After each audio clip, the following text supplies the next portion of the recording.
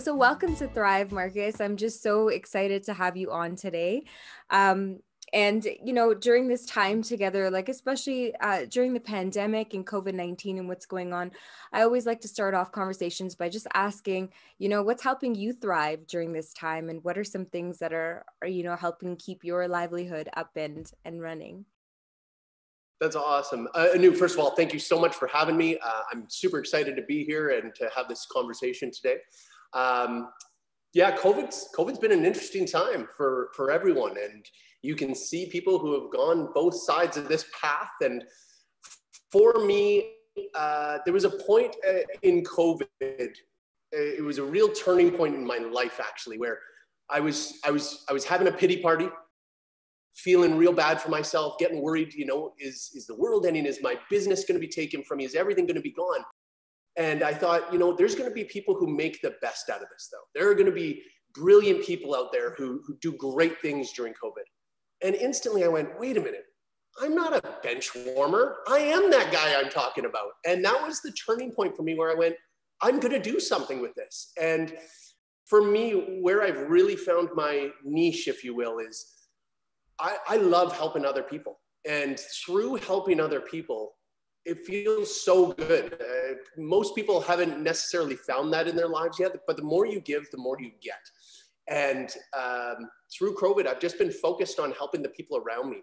And, you know, particularly my staff. We have a great group of people in this building. And I just wanted to make sure, you know, my number one goal is that they get through COVID with their mental health intact, and ideally even better than it was pre-COVID.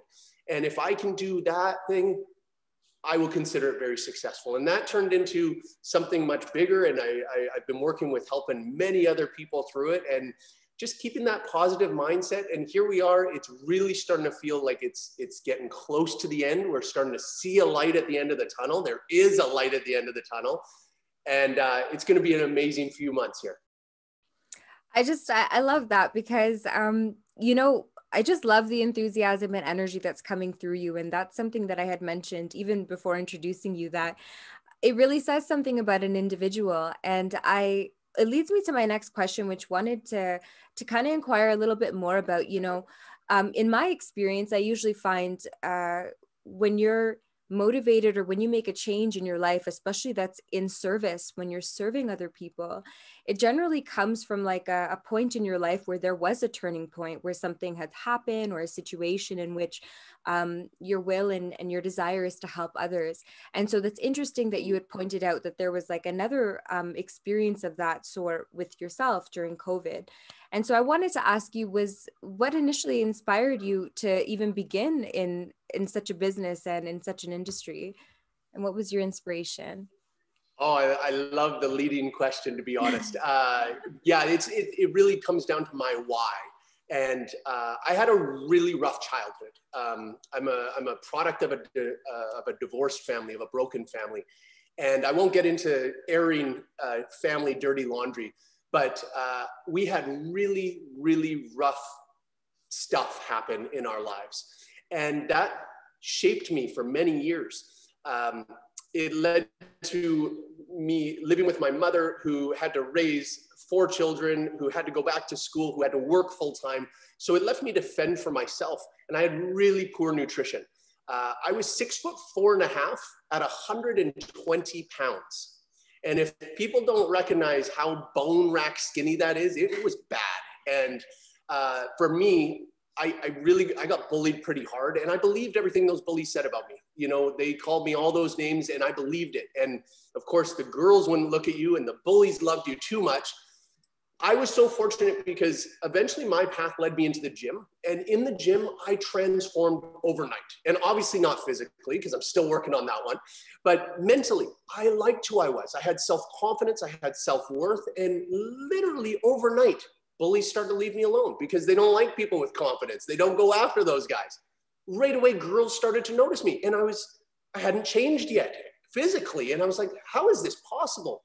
And I realized at that moment, this is what God has put me on this planet to do. I'm going to help others get off their sad path. I was on such a sad path that would have led to such a horrible life. But through a little change, everything was better.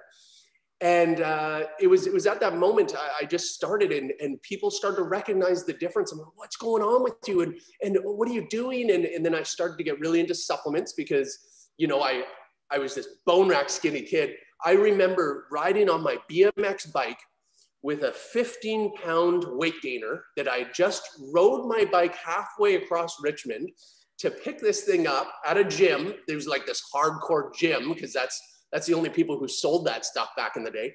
And I'm riding my bike with this bad boy home. And I was known as the supplement guy. And I started my first supplement business out of my bedroom. I invested every penny I had, and I had about $15,000 of supplements on my wall.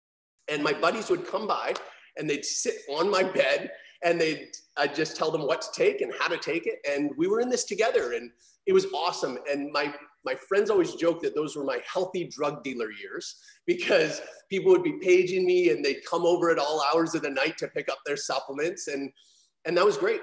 And I mean, I'm sure later in the conversation, we'll talk about how that led to where I am today.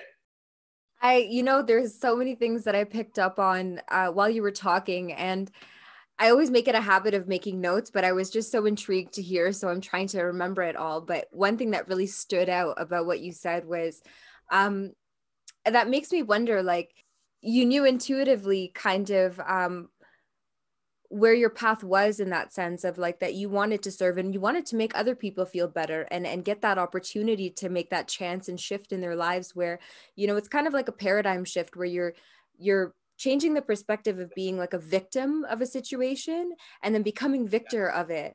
Yeah. And I always love that.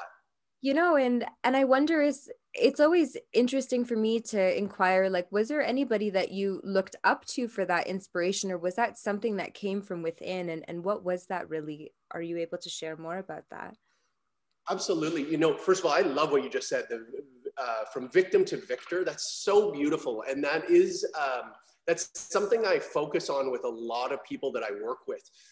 We all have a story. We all have a reason to feel sorry for ourselves and to feel or play that victim card. Every one of us has something super crappy in their lives that you have every right to play. And I try and teach people, tell me the benefit of playing it. Tell me anything you get out of playing that card. And I've never heard a good answer. You get a little sympathy from people. Is that what you want?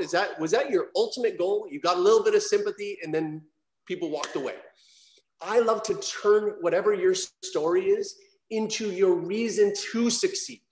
Take that and go, I'm going to succeed in spite of that. I wasn't born with a golden spoon in my mouth.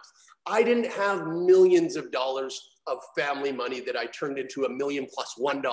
No, I had a crap story, and I'm going to turn it into something spectacular. So that's something for everybody. You know, there were definitely people along my path who helped me turn that corner, who helped put something in my ear. And not even all of them were positive. And I won't tell you who the negative people were, but there were people along that path who were like, who were important people in my life. I'll just say coaches. I had coaches along the way who essentially said to me, you're not going to do anything with your life. And that motivated me even more. I'm like, wow, you had a real chance to do something positive in my life. And even your negativity, I'm going to take it. I'm going to turn that into positivity. So you just really have to change your filters too. Like when stuff comes in, you know, even today, sure, I still get some negativity coming at me. And I just go, you know what? That's not about me. What you're saying, that's not about me. That's about stuff going on with you. Because you clearly don't know me. If you're going to spit that kind of negativity at me, you know nothing about me. So I have mercy on people and I sympathize, and I don't take that here. I go, I hope one day you can be helped. That's beautiful. You know, and it just, as a yoga teacher, and I also practice Ayurveda. And one of the principles of that is really practicing ahimsa, which is not just no violence everywhere that you look, but it's almost like just looking at also the violence within the words that we speak and the things that we say and the narratives that go on inside of our heads. And something to bring it back to what you had said, that you had mentioned that early on in your childhood, like it was just even bringing your focus towards nutrition and things that you were eating. And then that really cued into a practice of mine, because even for myself, like I never really paid so much attention to nutrition in the ways that I was eating. But my God, once I started looking at the aspects of like food is medicine and what this can do to just empower yourself, and that also played a mind in like my perspective of things. Well, a lot of people in your network are taking on the Marcus Challenge, and that really intrigued my interest. So I'm wondering if you can share with us what the Marcus Challenge is about. Oh, thank you for asking. I love the Marcus Challenge so much. The Marcus Challenge was started. I never thought it was going to be anything like it was. This was not some grand plan of mine.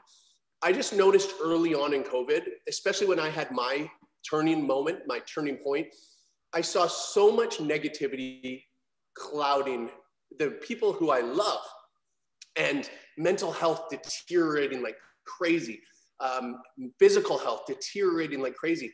And I thought, you know what, I'm going to create a community that there's zero negativity. It's all positivity, it's all encouragement, it's all love, which I believe people need more than ever.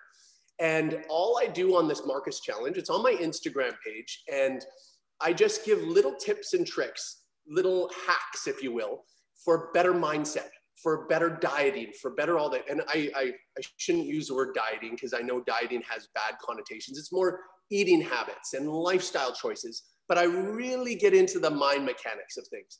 And just those little tinkerings of changing your filter, changing your focus, just keeps people positive. But then most importantly, when people join the Marcus Challenge, and there's no cost or anything like that, it's just all you got to do is watch the video, try the challenge, and you let us know how it's going. Me and my community surround them with so much encouragement and love that most people are just not used to. You look at the average person on Instagram, and everybody wants that social media feel, right? Like you post something and I want likes and I want comments. But the truth is most people don't get them. You know, the average person might get 2 comments and they might get 20 likes or something like this.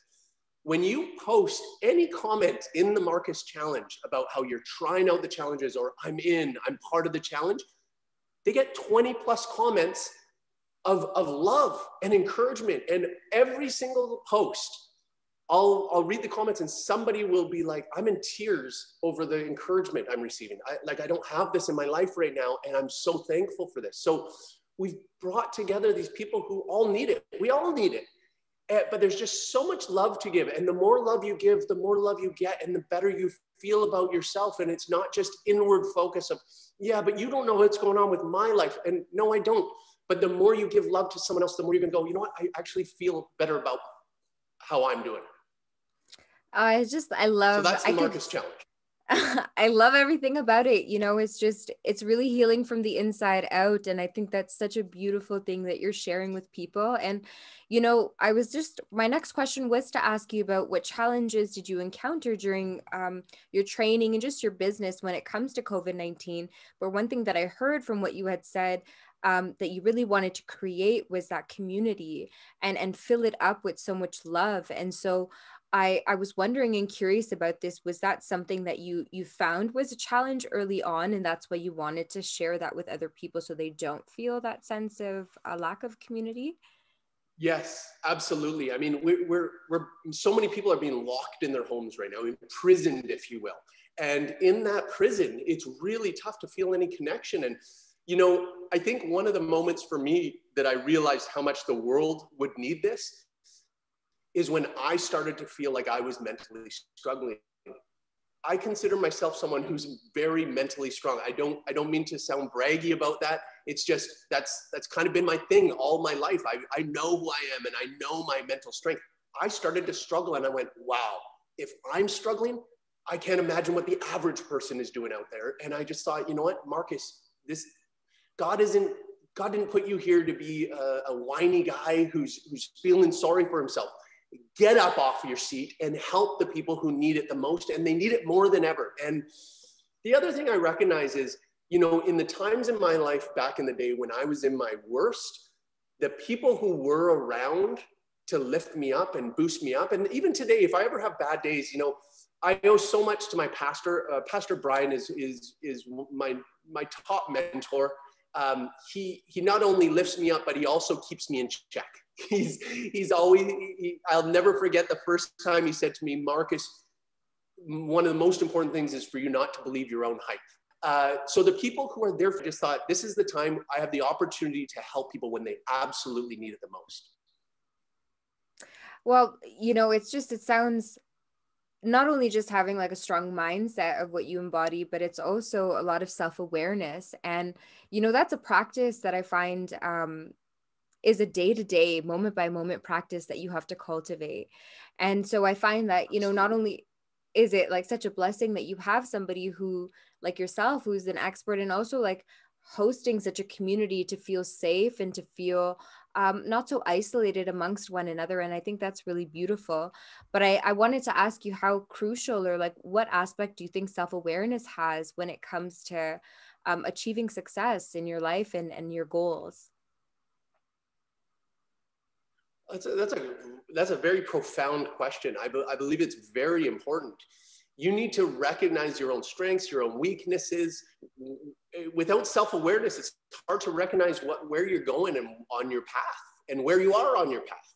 So daily reflection is very important. I always get asked, you know, things like, how do you stay focused? How do you stay positive? I'll tell you the number one recommendation that I give to everybody. Every single day, start your day with thankfulness. So I take 10 to 20 minutes every single day without fail in thankfulness. So for me, it's prayer. I'm a godly man, so it's prayer for me, but it doesn't have to be prayer for everyone. Somebody might be, oh, I don't believe in God. Okay, no problem. You just be thankful. Be thankful to whoever you want to be thankful for, or just spend some time thinking about all the things you're grateful for. If you start every day that way, it's really hard to get off on a negative path. How do you go from going, I'm so thankful for my health, for my family, for the ones I love, for this, for that, for this, and then go, and now let's go hate people today. And no, it puts you on such a beautiful path that if your mind starts off that way, here's the other beautiful thing. And this is what people forget and don't realize, the beautiful power of routine. Because I know tomorrow I need to start my day the exact same way, and I don't want to just say the same crap every time. I don't want to just list off, okay, back to my family, my health. No, I want to think of something new to be grateful for every day and to thank God. Thank you for doing this for me. Thank you for these blessings. Well, then I'm watching all day long for the blessings so that I can talk about them tomorrow. Do you know what wonderful people that creates when you're just looking around? Like, I'm so thankful for this interview. I'm so thankful for getting to know you, and your positivity is just, I'm soaking it up right now. And I know the people watching are going to be appreciating you and listening to me and going, hey, you know, I'm going to give some of these things a try, because there's something about this guy that rings true. Absolutely. It's just, you know, and what I feel like you embody is that authenticity, and that's such a beautiful thing to embody, especially now, and just to be allowing other people to feel whole within themselves, you know. And Yes. I always find that my question was going to be, what is your best advice? But you just shared it in that beautiful response. And I just love that so much. So again, I want to thank you for that. And just before we end it off, if you can tell us more about Magnum Nutraceuticals, I'm very curious to know about that. I'd love to. Thank you. I started Magnum 16 and a half years ago. What I recognized is there was a need for a company that had nothing but integrity and nothing but people's best interest in mind. And now you guys already know my why. So you recognize that I'm not the kind of guy that's, okay, now how do I make as much money off this thing as possible? That was never my goal. My goal is to help human beings. That's what I believe I am put on this earth. It's not what I believe. I know I'm put on this earth to do. So I started Magnum 16 and a half years ago with just one principle: integrity in everything we do. I knew that if integrity was our guiding light, we were going to make products that people were drawn to, and they were going to see better results and just love how they feel on this stuff. So Magnum is just sports nutrition supplements and health supplements that help people get more out of their life, get more out of their gym experience, get more out of their work experience. And we just love what we do. I've got a community of people who love this fitness lifestyle, who aren't just in it for a good body, or a good body for one day to get on stage and then don't talk about my body anymore. This isn't even necessarily about how you look. This is about how you feel. I want to be part of people's lifelong experience of feeling healthy, feeling good about themselves, and having the great energy to play with their kids, play with their grandkids, still make love when they're in their 70s. Like these are crazy goals, I know, but it's stuff you can do. And I love what I do. And one last thing I want to say about the Marcus Challenge, by the way, for anybody listening, you are all welcome into the Marcus Challenge. Just go onto my Instagram page, go to any of the last videos and just watch a video and you'll get a taste of what this is about. This is what I do every week. Leave a comment below that says, I'm in. I want to be part of this community. And you watch how quickly this community comes around you. And I want to be really clear. The community is not just Marcus. This is way beyond me.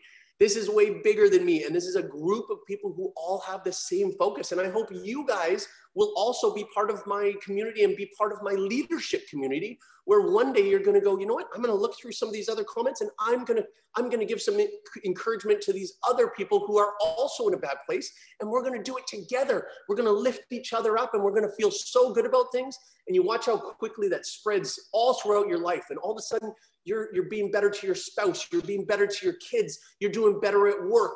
It's a beautiful positivity spread. And I want you to be part of it with me. Oh, thank you so much for that. That was awesome, Marcus.